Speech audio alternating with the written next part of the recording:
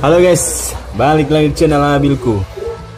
Kali ini aku akan membahas prediksi skor Persebaya vs Pss Sleman dalam lanjutan Bri Liga 1 2023 pekan ke-24 hari ini tanggal 13 Februari 2023. Oke, kita langsung saja ke pembahasan prediksi skor antara Persebaya vs Pss Sleman hari ini ya.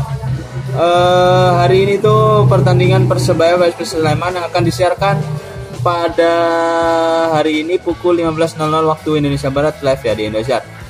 Prediksi skor menurut versi Abilku itu kemenangan untuk Persebaya dengan skor 2-1. Jadi kali ini Persebaya akan memenangkan pertandingan ini dengan skor 2-1 itu menurut versi Abilku. Kalau menurut kalian berapa guys skor guys? Itu menurut versi Abilku ya.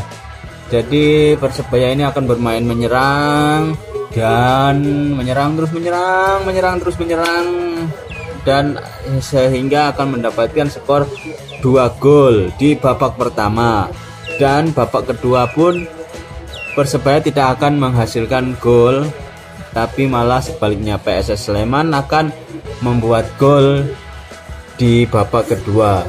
Jadi prediksi skor itu babak pertama Persebaya mendapatkan 2 gol, dan babak kedua Pss Sleman akan mendapatkan gol 1.